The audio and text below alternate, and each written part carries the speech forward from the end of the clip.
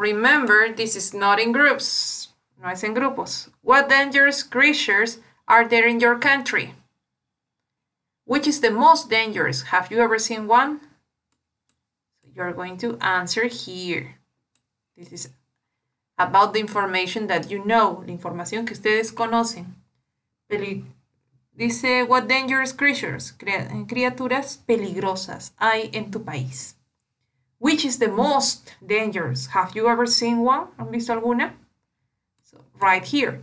When you finish, don't forget to take a picture because I want to check this, and this part. Send this picture to the WhatsApp group. No es necesario enviar esta parte porque de esta parte han enviado su listening.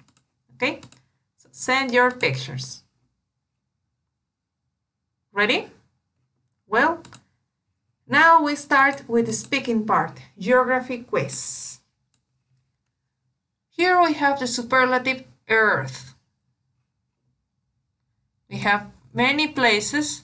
We are going to work in groups. Ahora sí van a trabajar en grupos. So you are going to call your friends. Start your video calling. Empiecen su videollamada. And you are going to write the letters according to the places. The largest population. ¿Cuál creen ustedes que tiene? The most southern capital city. The largest city in Africa. No van a escoger Venezuela. Entonces, so form your groups and choose the correct letter for these countries. Bueno, no todos son países, ¿no? Aquí tenemos el nombre de un océano también. This is Wellington, Cairo, China, Russia, Pacific, Angel Falls, Venezuela, Greenland, La Paz, Bolivia. So, ready? So remember you have two working groups. I think so, working groups. Write the letters. Ready? Well, now we are going to think of 5 superlatives about your city. Ahora, esto va a ser libre. Puede ser sobre la ciudad, nuestra región, nuestro país o cualquiera de los lugares que están aquí arriba. ¿Ok?